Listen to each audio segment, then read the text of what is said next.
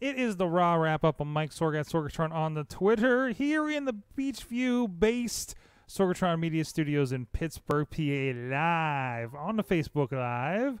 With me is our man from Poughkeepsie, New York, the only one on the crew with a future endeavor letter from the WWE. It is Mad Mike. Hi, Sorgelstein. How are you today? I'm all right. I am fully watching of Raw. And you are less watching of Raw tonight. Yeah, I was going to be fully caught up this week with Raw, except circumstances beyond my control, i.e. parents having, being shitty parents and letting their kids run wild in toy stores. So not your parents, other people's parents, apparently. Not my parents. Yes. No, my parents were not shitty parents. They did not let me run wild in toy stores. Other people are shitty parents. No, of course. But anyway, this is the show where we watch Raw, or we have watched Raw typically, and we talk about it and we wrap it up for you guys and get some thoughts and hopefully get some interactions throughout the evening here. Of course, we are live on the Facebook Live. You can follow the Wrestling Mayhem Show Facebook Live and check out all the rest of the shows on WrestlingMayhemShow.com and subscribe to the Raw Wrap Up or the Wrestling Mayhem Show master feed or the Sorgatron Media master feed, all on your iTunes in podcatcher of choice. So Mike, let's just get into not Raw as a whole, because your watchable tops out at a half hour that you did see of Raw. But you want to know how much of that half hour was watchable, Sorg? how much? It was the last half hour, correct? Zip zero. Oh no! So what did you get to see? Let's just break this down. Yeah, no, I came in basically right at the start of the Jason Jordan Finn Balor match. Okay, not a great part to start. And immediately I had questions. The first question: when did Jason Jordan become a heel? We've been kind of going that way, I thought. Have we? He was just teaming with the Hardys last night. Yeah, but we've been... Granted, not that anyone saw that. Right. That match was so early. Right. We'll touch on that too. No, I think they've been playing this idea of him, like this whole nepotism thing, so nobody likes him. But here's the thing. He's never gotten anything because Kurt's his dad. He has not had a single title match. No, but... he has not had a win, except against jobbers. This is true, too. No. See, they want the story to be nepotism, but they haven't fucking done nepotism. Okay. Here's how you do that. On his first night on Raw, you give him an Intercontinental title match with The Miz, and he gets a surprise win. That's how you do nepotism. Then The Miz can say, you have been on Raw for a hot minute. You did not earn your Intercontinental title match. You got lucky when you beat me, and the only reason you got that match was because your father's the general manager. But no, they just decided, let's do nepotism without doing nepotism. Yeah, but they brought him over to Raw. He's been putting him against some like wonky competition. And he stepped up to Daddy Kurt and said, I think I want to face Finn Balor. It's like, yeah, you can face Finn Balor. And he got his ass kicked. Yep. What's the point? He's literally had the exact same matches that Elias Sampson has had. No, you will not compare him. No, you will not compare him to Elias Sampson. What I'm saying is Elias has had matches against jobbers. Yes, I'm counting R-Truth as a jobber. Oh. And he's had matches against Finn Balor. Listen, the one thing and you he's did had not... run-ins with The Miz. No. It's literally been the same people he's interacted with. No, the one thing you did not see was the fact that Elias Sampson is having a Rock versus Rap battle with R-Truth, and I'm waiting for the cover of Rap is Crap. All I want is Aiden English to be Elias's frontman. Yes, that as well. And I've been amazed at how much time they give Elias, especially what they gave him last night on the pre-show and everything. And again tonight, like they've been really investing in him.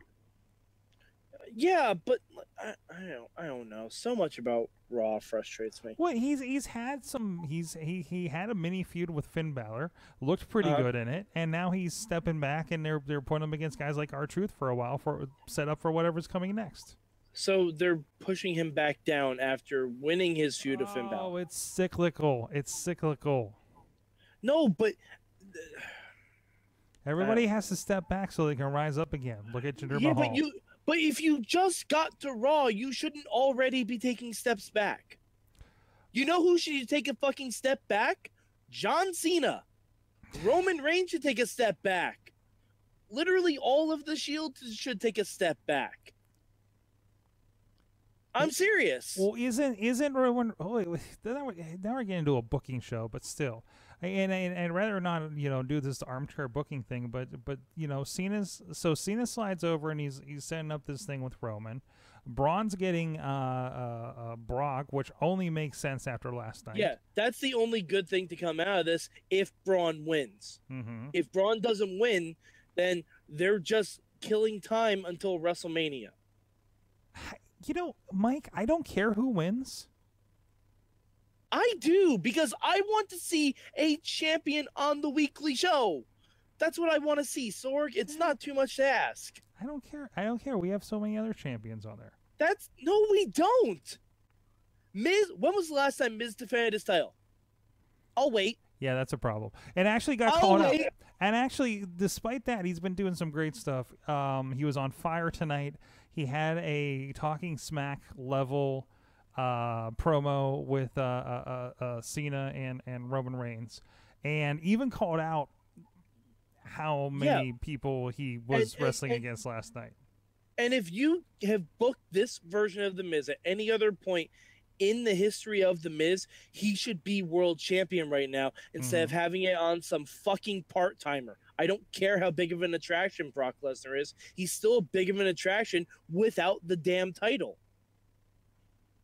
This is true, but they're putting money on him. They're putting their faith in him, and makes the they've money. been rewarded by fans throwing beach balls in the crowd for every single show Brock is on. Wait, when was this? Last night and tonight. During his segments? It doesn't matter. During his shows, because they know Raw isn't important. I don't think that's what translates here. I think that is, because I'll tell you what, there was no fucking beach balls during TakeOver. Okay. Because they know every match means something. On Raw, your main event does not have your world champion. Yeah, but it's Raw. The main event of every NXT doesn't have a world champion. Yeah, and the fucking Full Sail crowd is horrible. Anyways, apples and oranges. We did get Samoa Joe's on fire. He teaming with the Miz against Roman and Cena. I'm sure you didn't like that tag match. No, because Roman and Cena went over. Shocker, shocker, shocker. Mm-hmm. No, I'm sorry. Cena's wrestling like it's 2008 when he was the shitty Cena and we all hated him. Can't he just go fuck Bumblebee or something right now? I think Can't we just fast forward to that? Maybe this is the last instance of that. Maybe he's off for a while after this. That's adorable that you think that it is, Sorg. That's adorable. Right? He's got to go film that thing sometime, right? Yeah, but unless Roman's the one to send them packing, which it should have been Baron Corbin. Mm-hmm. But I digress. Anyways, I mean, I saw Big Cass got injured tonight, which is unfortunate. Yeah, that is the biggest thing. They had a Brooklyn Street fight with Enzo and Cass, and he got injured going over the rope and just kind of landed bad on the outside. And they just cut the match off and awarded to Enzo, which is unfortunate. And I thought they were doing good with that match too. Well, that's probably the match they should have had last night. Yeah, maybe a little bit. Oh, come on. Instead of Enzo blatantly stealing Joey Ryan's gimmick. Yeah. Is that what yeah, that was? I'm sorry. I would have preferred a Brooklyn street fight where guess what? Big Show can interfere at SummerSlam, and you still get that interaction. I loved it. Either way, as weird as that match was, that was an interesting moment that I probably won't forget. You know, at least it wasn't like the same shark cage shenanigans that we've seen in past in the past year with these guys, right? It was worse. It was worse. It was worse. I give him credit for something different. Anyways, also from tonight, I thought we had a 8-man tag for the cruiserweights. I thought a very good one. I'm sure the match was fine. I didn't get to see it yet, but again, what's the point?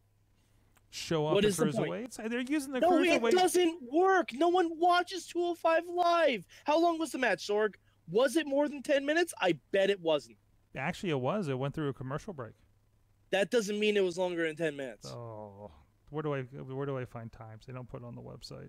Yeah, that doesn't mean it was longer than 10 minutes. But still, they gave it 2 segments, and it was a great hard-hitting match. There was a lot of good stuff in there that showed off the cruiserweights. They're showing the cruiserweights like they did in WCW, where they're No, they're not.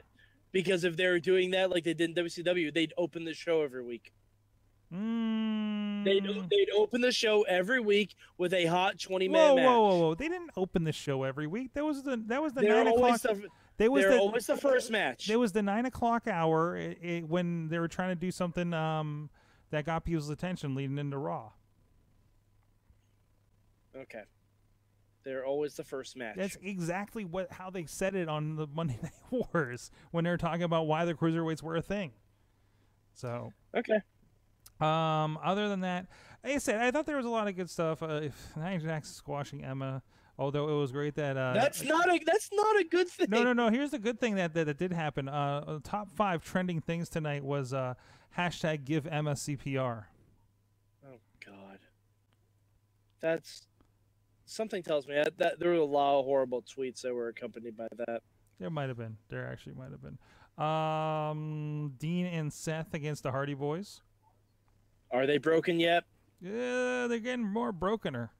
So no, they're never going to be broken, and they're just going to be the boring Mutt and Jeff. It's been a weird crossover. And next week in Nashville, you get Alexa Bliss and Sasha Banks. I thought it was Memphis. Memphis? Yeah, they said Memphis. Something Tennessee. Oh, they did say hometown of Jerry Lawler there. So. Yeah. Okay, well that should be a fun rematch. That means nothing. Man. Do we need to get Road Dogg to tell you fuck off too? Just like we did Mr. Brother Love out there? I'm fine. More people watch our show than watch Brother Love's anyway. Take that, Impact.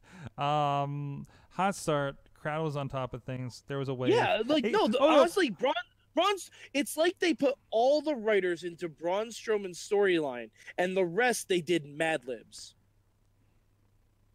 Am I wrong? Well, you didn't watch it, for one thing, to actually see how it went. Yeah, but I saw the results, and I saw nothing happen. You saw the results. You didn't see any matches in context. How many times do we have to say, watching results is... It's not like I don't watch the show after we do this. I do watch the show, and my opinions are confirmed. Okay, and I'm not saying it was a mind-blowing Raw or anything, but I don't feel like it should have been. It's the Raw after SummerSlam. It should. We used to look forward to the Raw after pay-per-views. We used to look forward to these. This is where you start new storylines. The only thing that they started was John Cena coming to Raw and squishing people who might have a future. He's wrestling 2008 again. Baron Corbin's dead. No one knows when he's going to do again. Like, Baron Corbin has been Bray Wyatted. That's not even a joke. That is true. That's not even a joke. Bray Wyatt did not even show up tonight. Exactly my point. Exactly my point. Bray Wyatt and Baron Corbin just might as well form the anti-Cena nexus. Well, maybe he'll get lucky and he'll pop up in a cricket commercial or something. You're way too optimistic, Sorg. You're way too optimistic. Hey, Dolph Ziggler got more FaceTime than anybody tonight because he's in the cricket commercials. Then that was the first time Dolph Ziggler's been seen on television in 2 months. I heard that. Well, I think I tweeted. By the I way, Dolph Ziggler also got his career killed by John Cena. Did he? Recently? Yeah. Not recently. But, just in general. Like, Dolph Ziggler now is what Bray and Baron have to look forward to in 5 years. Oh. All right. Well, obviously none of the half hour you watched and the 2.5 hours you're going to watch is watchable to you here. Oh, Mike. No, not in this. That Braun and Brock segment sounds amazing. It sounds like a lot of fun. Okay. Because they're only putting effort into Braun Strowman. Yeah, wait till you get to the Miz and Samoa Joe stuff. I think you'll be happy with that too. I'm sure the Miz is great. The Miz has been on fire. And also appreciated both Booker T and Graves referencing that they've faced Samoa Joe in the past. Okay, but I will never appreciate Booker T. Oh, come on. No, I'm sorry. Booker doesn't even watch the show he's commenting on. Anyways, well, I'm going with probably a solid 2:15 watchable on tonight's Raw. If anybody's in the chat room there, or if you want to let us know. Did Cesaro fight a beach ball? No, Cesaro didn't watch it. They watched the monitor in the back. Oh, so the former tag team champions weren't even on the show in a given capacity? No, not really. That's great. So we had a face versus face match for the tag teams when there are so many heel tag teams on Raw. You said the Hardys versus the Shield Brethren, right? Yep. Yeah. So we couldn't have put the Club against the Shield Brethren.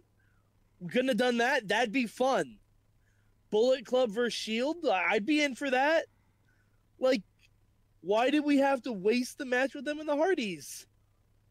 Is it just because we wanted the Hardys to be on a show where there are people in the audience? I think it is. It's almost like they didn't plan for any of this stuff.